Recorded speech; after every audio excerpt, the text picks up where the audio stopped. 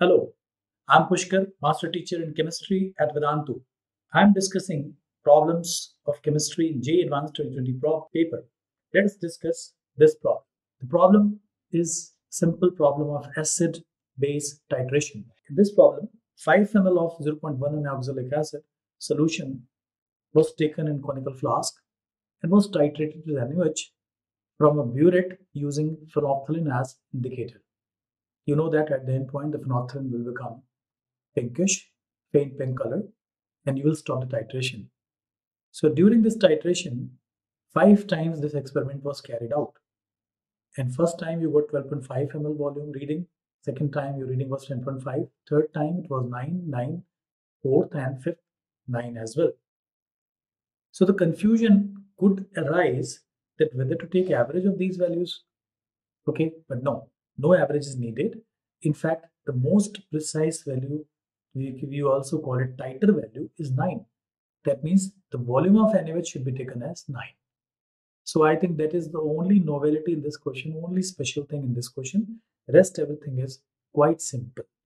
So the fundamentals of this problem is number of milli equivalents of oxalic acid should be equal to number of milli equivalents of NaOH. Okay, so would you like to solve it by equivalent method or by mole method? There are two ways in which you can solve it.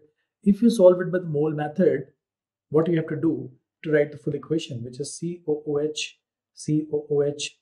twice of NaOH will give you COO negative Na plus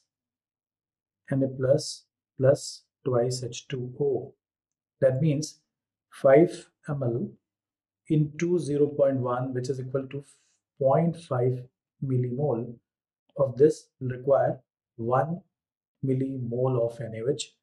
That will be the way of mole concept. In this way, you have to balance this equation and do it by the mole way.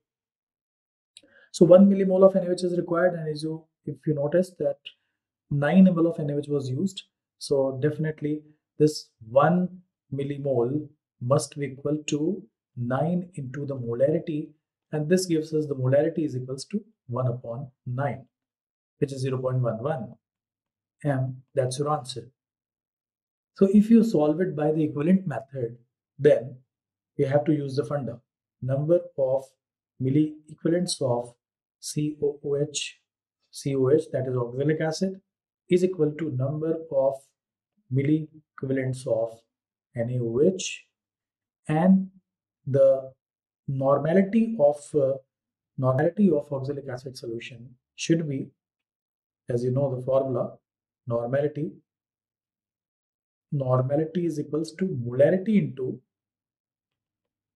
n factor of COH, that is equals to 2. So this gives you the normality n is equals to 0.2n. Normality is equals to 0.2n.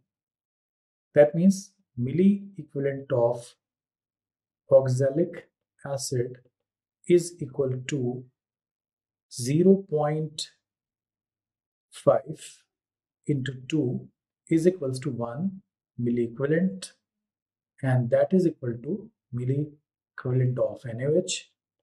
And since the normality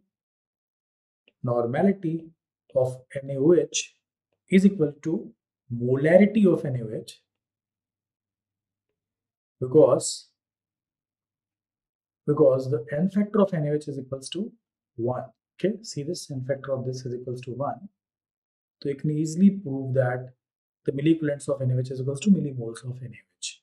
So you'll get the same result by this equivalent method. Now you have to decide which method you like most. So basically a very simple problem. So stay tuned for detailed discussions of all the problems of JEE Advanced 2020 Chemistry. Thank you for watching.